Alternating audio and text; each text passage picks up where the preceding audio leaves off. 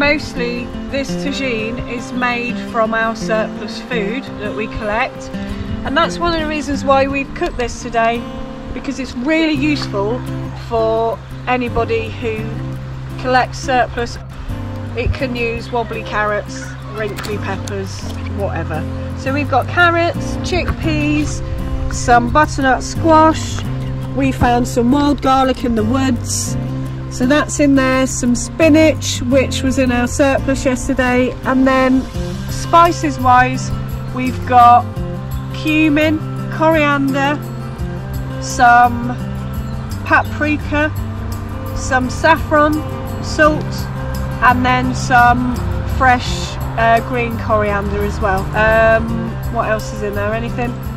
I've also added some flaked almonds to mine as I ate it, and we put some spinach in right at the last minute. We didn't cook it directly in the fire. We also warmed it up really slowly so that it got used to the heat of the fire, and so far so good. Now we're also trying to cool it down so that putting it on a cold surface doesn't crack it.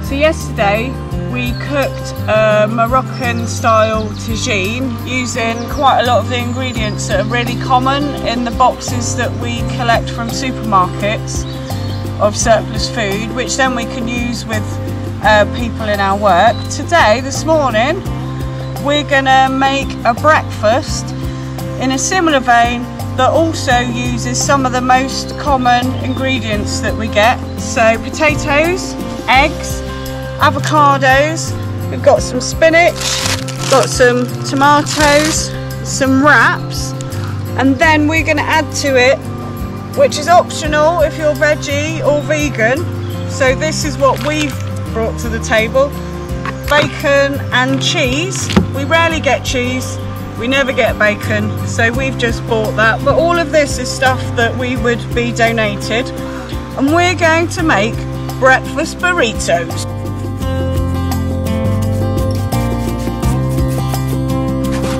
Sonny, how much do you love hash browns? More than you. Shocking. No, shocking. But a lot. I'm just gonna squeeze it all the water out and then put egg in it, and then we're gonna like mix it together and then fry it.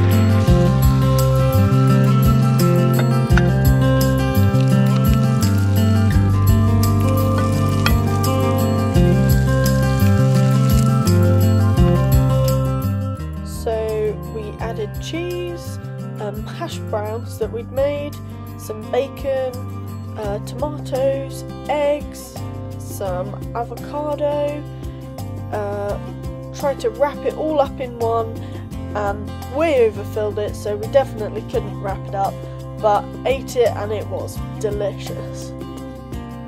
Okay. Is it good? breakfast, lunch and dinner. Let me see. It's quite fat, but tasty. Skills.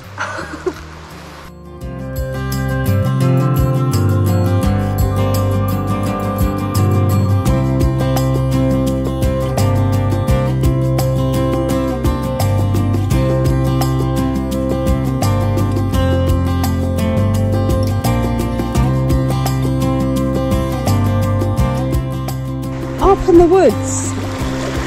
I'm not sure if you'll be able to tell, so I'm going to just walk further up. But as we go further into the woods, you can see all of the bluebells that are getting ready, all the bluebell greenery at least, and it is going to be absolutely carpeted with it. So when the bluebells pop out, I'll come back and do you some more video.